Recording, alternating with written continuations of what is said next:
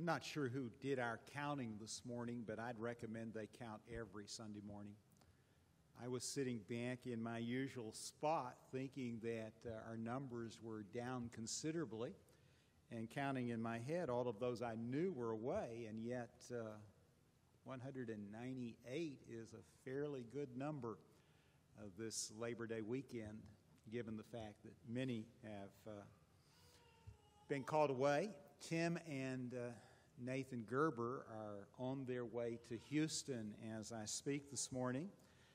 Nathan's truck was loaded with all kinds of supplies and generators and things like that, and they were going down to help out Kathy's sister Chris, so please keep them in your prayers. And Harry mentioned in his prayer this morning, and Kurt will mention again at the close of services, our entire contribution next Sunday morning will be used for disaster relief in Houston. The money will be forwarded to Churches of Christ Disaster Relief in Nashville.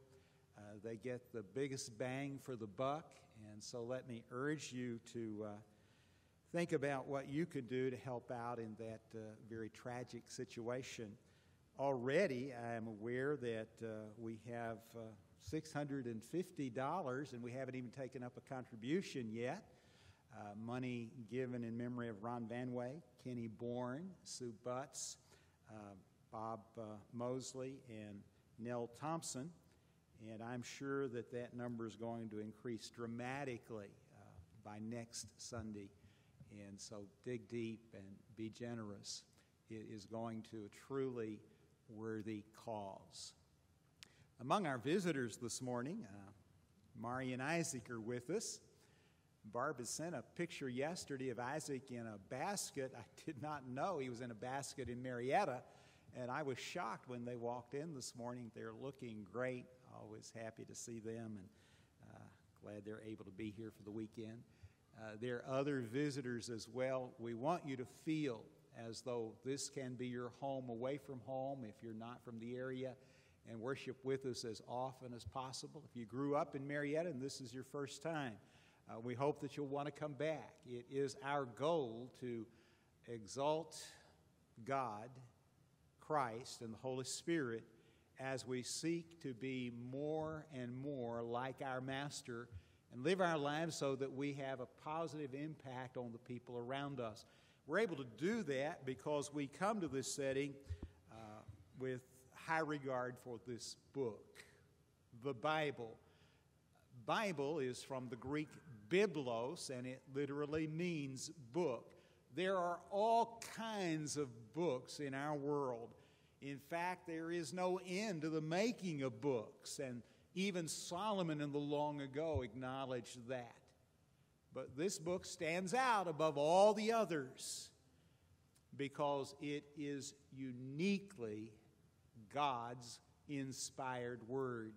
The passage that was read from 2 Timothy chapter 3 highlights the origin of this book. All Scripture is given by inspiration of God. It is literally God-breathed. It came from our Creator. And so it is uniquely qualified to guide our steps and prepare us for eternity. So when we make reference to it, we do so out of our profound respect for our Creator and our Savior. Now, I mentioned to you last week that this month's studies are really designed to come together to help us comprehend the foundations of our faith and go out into our world and face whatever challenges might be leveled against that faith. I told you that in Satan's arsenal, his favorite weapon is a lie. And there are 5 that he tells with uncanny effectiveness. We addressed the first last Sunday morning. God is dead. God is alive and well. The people who are dying are those that are reflecting on his demise in error and proclaiming that we have advanced so much technologically and intellectually that we don't need God or faith as a crutch anymore. But that's a lie. The second lie that he tells, and the one we're addressing this morning, is that this book is outdated and irrelevant in modern America, in fact, in a highly technological world. After all, the most recent sections, Revelation, were written 2,000 years ago, and the oldest sections go all the way back to Moses, 3,600 years ago. How can this book possibly have anything worthwhile to say in our modern culture? And yet this book is a commentary on modern culture. And the fact is very simple. As much as things have changed, people haven't. We still wrestle with the same issues. We still raise the same questions. And the answers, they're eternal because they come from the Eternal One. Some things are eternal. Not everything is temporary. And this book is one of those things that is not temporary, but eternal. Now, when I say that the Bible is the inspired Word of God, I'm not talking the way modern scholars, academics, theologians talk. They would have us believe that it's inspired only in the sense that it was the product of individuals with uncommon intellect and creativity. I believe that there are some writers of Scripture who had uncommon intellect and were creative, but what they wrote in God's holy book was not theirs, but His. Their words used to communicate His message.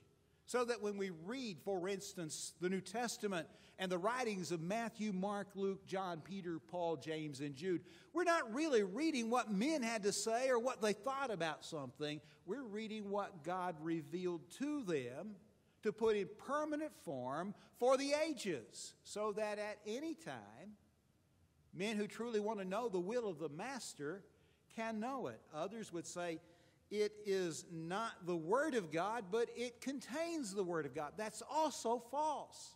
We believe that the Bible from cover to cover is God's holy book, and that the message recorded is recorded accurately or correctly as He desired. And though He operated through men, He guided them to present His message as He wanted it proclaimed. If you recall the words of Jesus in John 14:26, 15:26, and 16:13, He made a promise to the 12. After my departure, I'm going back to the Father. I will pray the Father to send the Holy Ghost or Holy Spirit, and He will teach you all things and bring all things to your remembrance, whatever I've said unto you. Now, that was not a promise to me or you or anyone alive today. It was a promise to those early disciples. And the fulfillment of that promise is found on the pages of the New Testament. So God, through the Spirit, guided them to give an accurate record of His divine will. The Bible's just not one of many holy books. It's the only truly holy book, the only one that comes from the Maker. That is what the Apostle Paul was arguing for in 2 Timothy chapter 3, specifically verses 15 through 17. The Bible simply claims to be God's book, and it justifies the claim by the evidence available. In 2 Peter chapter 1, Peter said that the prophecy came not of old time by the will of men, but holy men of God spake as they were moved by the Holy Spirit. When you read Genesis through Malachi, Peter is making the same argument for that section of the Bible that Paul made for all of Scripture. It is God's will revealed through God's men by means of the Holy Spirit. In 1 Corinthians chapter 2, verse 13, Paul wrote about things of a spiritual nature. But he said, I do not do it with man's wisdom, but rather with the Holy Ghost. The Holy Spirit teaches so that you can understand His will and know that it is His will and not mine. In fact, to the church at Thessalonica, in 1 Thessalonians 2:13, he commended them because they received the word not as the word of men, but as it is in truth, the word of God. You can count on what the Scriptures say. You follow God's word, and it will never lead you astray. And you ignore it, and you're going to go off on a path that will eventually lead to destruction. There is one way, one truth, one life. It comes through Jesus, John 14:26. So the Bible is true. It's true in what it tells. You read this narrative, and what you discover is an accurate record of real people, real events, in a true setting. Adam and Eve were not fictional characters. I'm struck by the fact that many who argue that the first 11 chapters of Genesis are allegory or myth are among the first to admit that they're still looking for our first ancestor, ancient Eve. The reality is, for any of us to be here, there had to be that first pair. And what do you find in Scripture? A record of the origin of man and woman and the institution of marriage. And we really do owe our origin to that first pair. I have never been terribly interested in genealogy. I know my grandfather, my great-grandfather, and of course my dad and mom. And I'm lost till I go back to Adam, Seth, Enos, Canaan, Mahalalel, Jared, Enoch, Methuselah, Lamech, and Noah. Those 10 souls are in all of our genealogies, because every man, woman, and child alive today really have their roots in the narrative of Genesis 1 through 11. The flood was an actual historical event. In spite of the fact there are many who like to make light of that and say it was localized, that's not what the biblical record says, and that record is true in what it tells. You can count on what this book says being accurate. Many charges have been leveled against it, many claims of inaccuracy, but every time more evidence has come to light, the record of Scripture has been exonerated. I have no fear but that will continue, because this is not an ordinary book. It comes from God. It's true in what it tells. It's true in what it teaches. How can anyone possibly find fault with love God with all your heart, your soul, your mind, your strength? This is the first and great commandment. And love your neighbor as yourself. On these two commands hang all the law and the prophets. Can you understand for a moment how transformative that is? If every soul on earth today would set out to love God with all their being and to love their neighbor as they love themselves, we wouldn't have the kinds of problems we have in this world. Just those two basic principles are that transformative. And then add to it Matthew 7:12, treat others the way you would want to be treated. Or Acts 20:35, it truly is more blessed to give than it is to receive. And look at the virtues that are held up for imitation in 2 Timothy 1. Faith and all that follows enhances life, makes us better people, our communities better, culture better, life better. God's Word works because it's true, not in what it tells alone, but also in what it teaches, but it's also true in what it touches. This is a book designed to get man into the presence of God eternally. It is not a math textbook, a science textbook, or an English grammar. It's the Word of God. But it touches on many things, and every time it does, it is truthful. One of the best examples I can cite for you is in the book of Isaiah, chapter 40, where Isaiah, A prophet of God sometime in the 7th century BC, that's 2,800 years ago, spoke of the circle of the earth. How in the world could he have possibly done that apart from the impact of God upon his message? It's not a scientific textbook, but when it touches on science, it is accurate and far in advance of its age.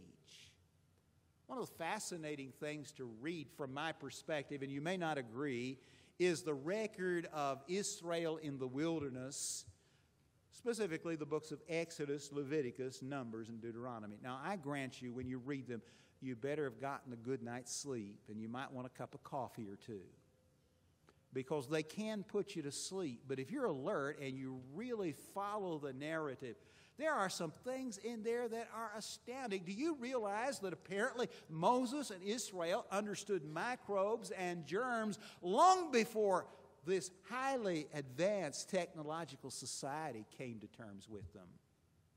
And there are sanitary precautions demanded of Israel in the wilderness that are absolutely inexplicable apart from the role of God.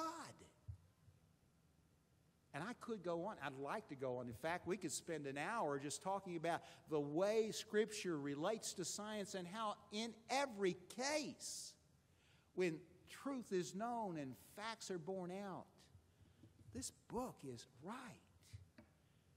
It's God's book. And yes, it's true in what it tells, it's true in what it teaches, and it's true in what it touches. Therefore, this book has some unique characteristics that are true to it and to no other book. And yes, I'm aware of Islam's Quran. There's no comparison. I have read it, and it is absolutely nothing in comparison to the Word of God. And I would encourage you to read it. And I know if you do, you'll agree. Most of it makes absolutely no sense. And yet it's held up as a holy book comparable to the Word of God. I realize that's not politically correct in our multicultural society, but I could care less. And if people take offended or take offense when I say that the Bible is unique among all books, well, either take offense or get over it, because it's still true. It's time we stop worrying about what people thought about us and just concentrated on what the Bible says and what they ought to think about Him who gave this book to us. This book has permanency. There have been all kinds of efforts to destroy it. It's been buried, burned, and banned, and still it's the bestseller year after year after year. And I applaud that, but I have to pause and tell you, it may be the bestseller, but it's often one of the least read. But the message is there for all of us in a form that every house, I believe every person in America has access to it. And in fact, I would go so far as to say that anybody in the world who really wanted to know God and know God's Word would have access to it. God would make that possible. I see that in Acts chapter 10 in the conversion of Cornelius, a devout, religious, generous, prayerful man who just wanted to be right with God. And guess what? God made sure that that man heard the message of Jesus, the same God that you and I live and serve today.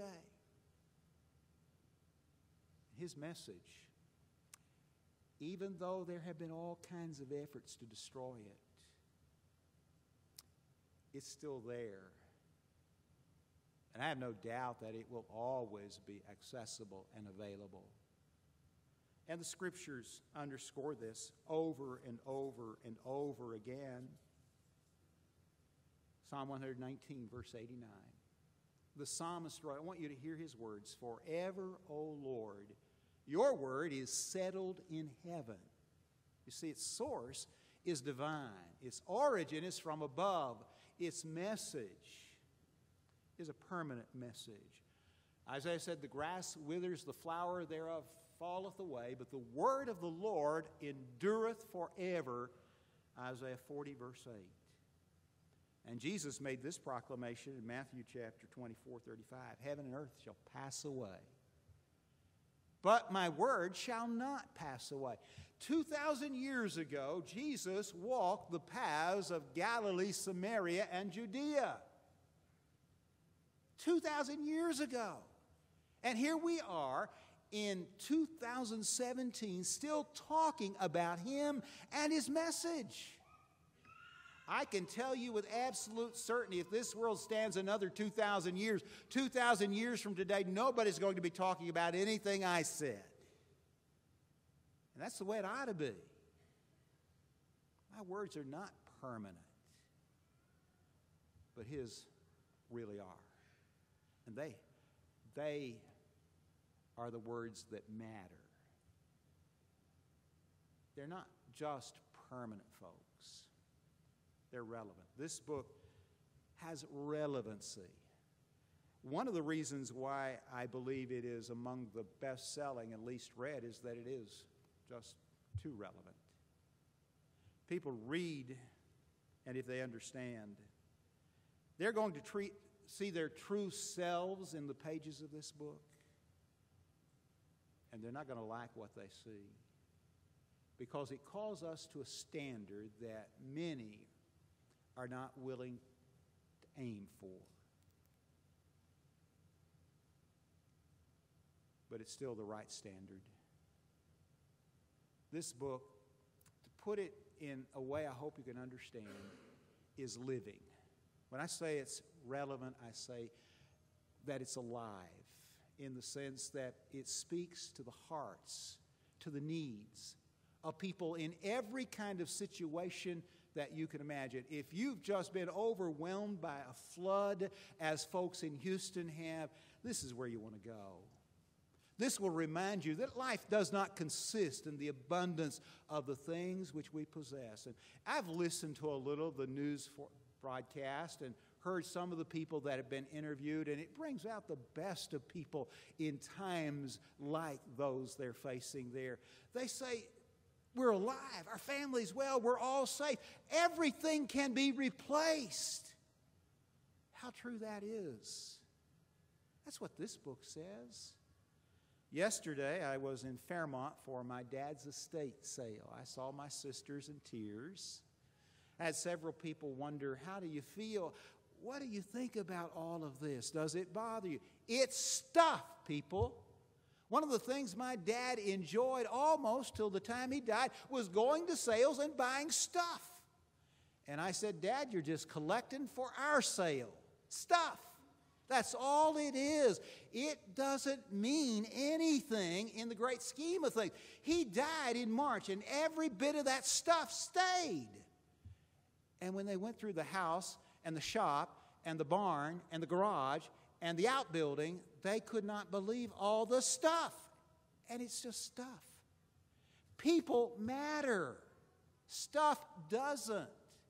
That's the message of the Bible. Get your life right with God and keep it there, and it will be well with your soul. This is a relevant book for whatever you're facing. You don't have to be going through a flood to come to the realization that people matter, not things. That a man's life does not consist in the abundance of the things which he possesses. Thank God for the blessings we have in Jesus, and for the instruction manual that will get us ultimately into his presence eternally. This is a living book that speaks to the issues of the hour and to the needs of the heart. It is not just living. That's the assertion of Hebrews 4:12. The Bible is alive and powerful. It is life-giving. It is in this book and in the message of this book that you will find real meaning for the day.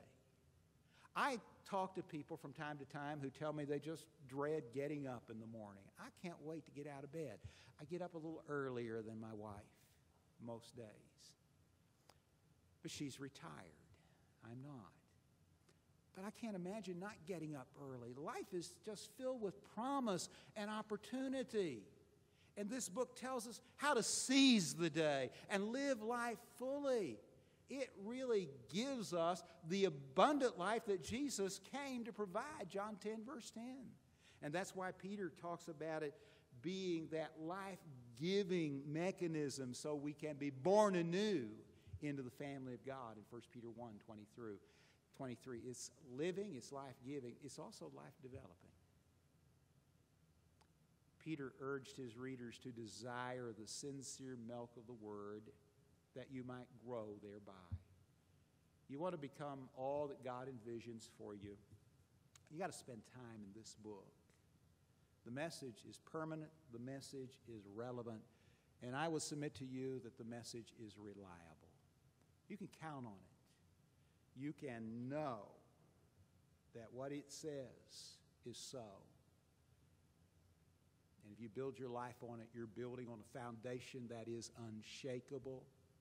You know, floods have been around a long time, and people have been dealing with them forever. And Jesus addressed this in the Sermon on the Mount. How did he close that sermon? With a story. A story about a wise and a foolish builder. One built on a rock and the other built on sand. And the rains fell, and the winds blew, and the floodwaters rose, and the house on the sand was washed away. But he who built on the rock, that house stood. That's still a vital principle.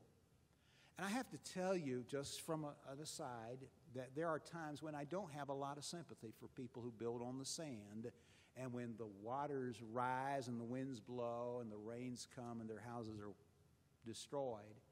If you build on the beach, people expect to face that kind of weather. And don't expect me to pay for it when you get it destroyed. Now, the situation in Houston is vastly different. Many of those who were caught up in those floodwaters were told they would never need flood insurance, had not gotten water here in over 500 years. These are the same people, by the way, who say that global warming is a real thing, or climate change, who told me that yesterday in Fairmont there was a 90% chance that it would rain all day, and the sun was beautiful when I got up. These are the people I'm supposed to believe. No, this is what we're supposed to believe, people. This is reliable. Weather forecasts are not. But God Almighty is. This book is indestructible. People will try to make light of its message. They will argue with the devil that it's outdated, outmoded, irrelevant. But they're never going to win. You see, when you just open it up and you read it and understand it, its message will resonate. Blessed are the poor in spirit. Theirs is the kingdom of heaven. Blessed are they that mourn. They will be comforted. Blessed are the meek. They will inherit the earth. Blessed are those who hunger and thirst after righteousness. They will be filled. Blessed are the pure in heart, for they shall be called the children of God. Did you see what happened in Nashville this past week? Mari, you couldn't have missed it. Area preachers came together and essentially said, we stand with Scripture regarding human sexuality, that adultery, fornication, homosexuality, and a host of other sins are sins. And what a fury it caused across our land. How could anybody possibly believe this? Because it is the truth. And for almost all of recorded history, we've understood these things. Suddenly now, in the last 20 years, the world has been turned upside down, and evil is now good, and good is now evil. Well, guess what? The world is wrong. This book is indestructible, and the time will come when people will again be confronted with the reality that this is God's Word, but for many it will be too late. They will try all they can to destroy it, but they never will, because this book has a power that can be found nowhere else. Paul said, for as much as in me is, I am ready to preach the gospel to you who are at Rome. For I am not ashamed of the gospel of Christ. It is the power of God unto salvation, to the Jew first and also to the Greek. For therein is the righteousness of God revealed from faith to faith. As it is written, the just shall live by faith. This book can take a man whose life is filled with sin, overcome with iniquity, down in the gutter as deep as you can go, and lift him up and reclothe him afresh, clean him, and restore him to his rightful place as a son or daughter of God. No other power in the world can do that. Somebody said, "Did you ever see Jesus turn water to wine?" No, I did not. But I have seen him turn drunkards into saints. He can do both. He did the first at a marriage feast in Cana of Galilee. He's doing the second all the time, when people will simply go to his word and follow it. Don't let anyone tell you that this book is outdated, irrelevant. That's a lie. This is God's word, and there's no more powerful force on the globe today. And if you follow it, you will be richly blessed. And if you don't, you'll regret it for eternity. We close with Jesus' words in John 12:48. He that rejecteth me and receiveth not my word hath one that judgeth him. The words which I have spoken, the same shall judge him in the last day. That day is coming, and we know not when. And the only way to be ready is to follow the roadmap God gave us in his holy book that will bring us ultimately into his presence for eternity. You believe the message of this wonderful book? Are you ready to obey? We stand ready to help you. Your faith ought to produce repentance, confession, and immersion, because this is what the Bible reveals. Whereupon the blood of Christ will wash away your sins. The Lord himself will add you to his church, and he will write your name in the Lamb's book of life, and heaven will be your future. You say, "I don't believe any of that." Well, he'll not force you to believe, but if it's true, and it is, and life ends and eternity begins, you will regret it forever. Does not need to be that way. I don't mean to be mean or judgmental or harsh or vindictive, but folks, we better wake up to the truth of God's holy word. And though we will not force anyone to obey it, we will extend the invitation to all. Whosoever will, let him come, even now as together we stand and sing.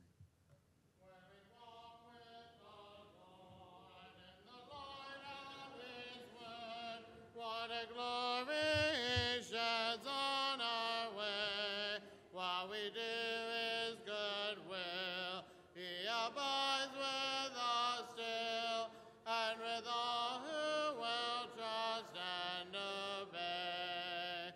Trust and obey, for there's no other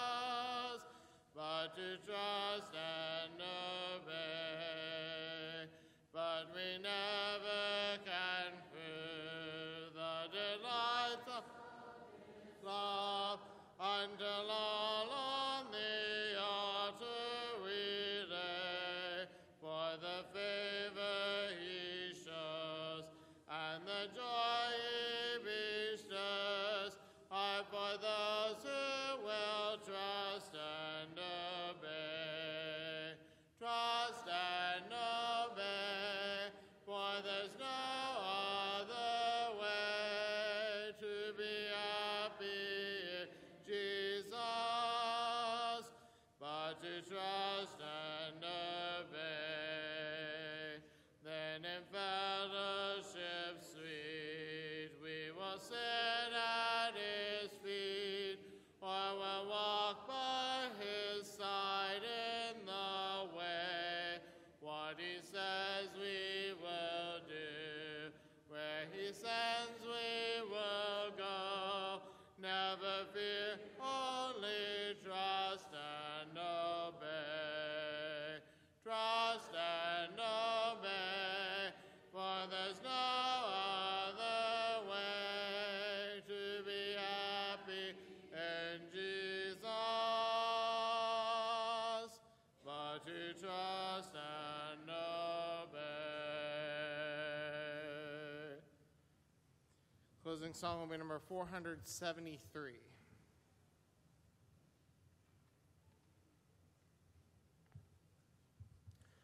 Well, we want to thank Roger for another powerful and excellent message.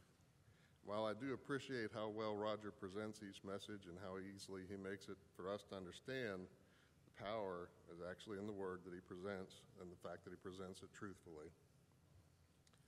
Several announcements you need to be aware of. Among the sick, very short list for a change. Craig Dowler is in the OSU Medical Center. That is Carol Ware's nephew, and he is not doing very well at this time. We do extend our sympathy to the family of Kenneth Williams. That is Diane Wentz's brother. Memorial services were held in Rocky Gap, Virginia. A reminder, as Roger mentioned, next week's collection, the entire contribution will go to the Churches of Christ Disaster Relief for assistance in the Houston area.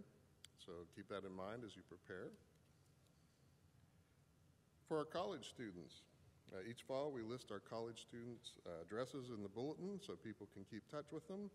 So if you have not done so yet, please submit your student address to the office as soon as possible. We do have a few upcoming events to be aware of. There are photography dates this Tuesday and Wednesday, so if you've not yet signed up, there are still opportunities to participate in that. You can see Tracy to find out what times may be available still. Our Widow and Widowers Dinner is coming up September 16th at 5 o'clock. Sign-up sheets are out in the lobby on the bulletin board if you're either planning to attend or would like to help with that. If you have any questions, you can see Kathy Gerber. I invite you back every time we have services. You're always welcome. Next opportunity will be this evening at 6:30 for worship, Wednesday evening at 7 for Bible study, and of course next Sunday morning at 9 for Bible study and then followed by worship. This evening, Roger's message will be In Search of Truth, and that will be based on John chapter 9, verses 1 through 12, if you'd like to read ahead. Following one more song, Todd Haig will lead us in a closing prayer. Number 473, 473, if you're able to, please stand. Break thou the bread of life, dear Lord, to me, as thou didst break the laws beside the sea, within the sacred page I seek thee, Lord. My spirit pants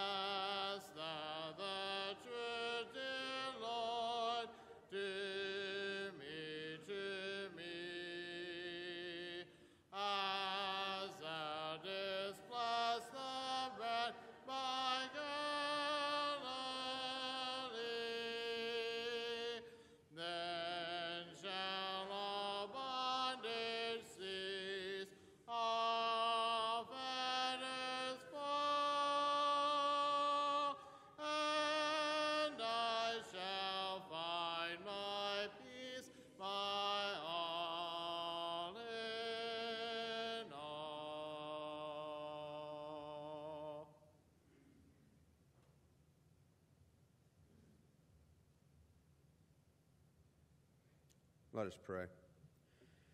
Dear God, our Father in heaven, we come to you in prayer at the close of this service, praying that everything that we have said and done here today has been pleasing in thy sight.